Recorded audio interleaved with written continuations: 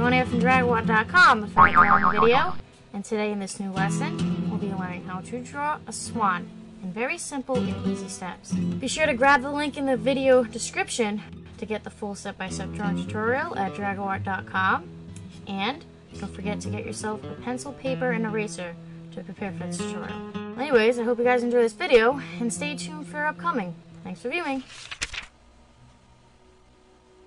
Hey guys, welcome to this tutorial on how to draw a swan in very easy and simple steps. Make sure you have a few references at different types of angles and views on swans, just to help you with what kind of pose you're drawing a swan in. In this case, we'll be drawing a swan from the side view. Get a standard quality pencil and eraser for this tutorial to make things a lot easier. Here I have my guidelines that help guide my proportioning and symmetry of the important details to the swan. I'm going to fade out my guide so I can draw the future lines more prominent, like this, just like that. Notice how I have a small circle in place for the head with an S-shaped curve for the neck, as well as a larger oval for the base of the body. And there's not much details we're going to be drawing on the swan. And this is my first step. Make step 2, and this is going to be on the shape of the head. And swans have large, bubbly heads that bulge at the tip, and they get smaller as soon as they get to the beak. Like this. I'm going to be doing small perk for the beak, just like that. And it's curved inwards, and then it moves out into a smaller curve, and then it goes straight up. And it stops right where you see this edge for the head. Just like that. Make step 3, and this is going to be on the finishing off of the shape of the head. And this is going to be finishing the beak. And a large marking for the nose. The beak nose.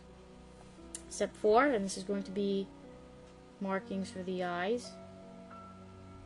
And swans have large markings that depends on what kind of swan you're drawing. Swans have different types of markings that cover the third of the face.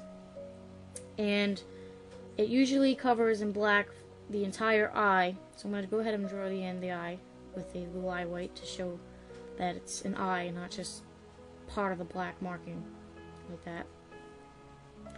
And if you want, you can go ahead and fill in this black marking like this.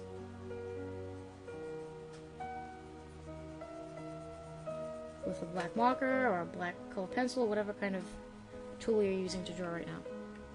Just like that. Alright, step 5, and this is going to be on the long neck that we're going to be drawing.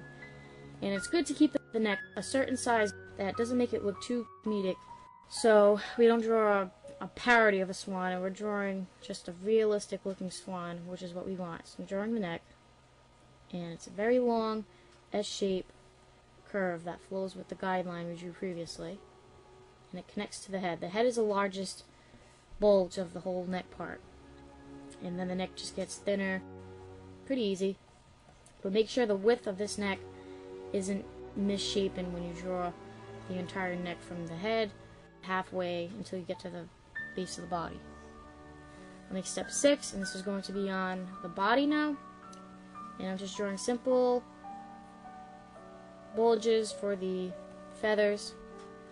I'm going to go ahead and add some detailing for the feathers, like this, and small hints of feathers to give the swan a nice look.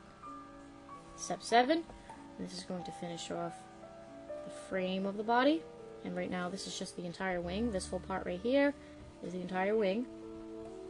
I'm going to go ahead and draw the tail feathers now. Just like this.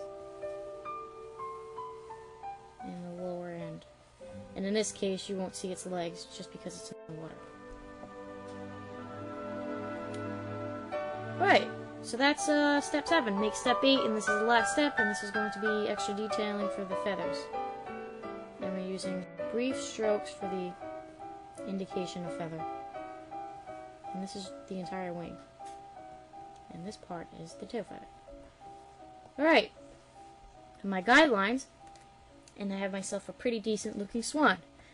Clean up your lines, erase your guidelines, and you should have the same result. With a lot of practice, you can go a long way. Be sure to check out Dragwood Official, the official YouTube channel for the latest drawing videos, high quality class, and Dragwood.com for the latest drawing tutorials, the best, and it's updated daily. Hope you guys enjoy this video, and stay tuned for more. Have fun.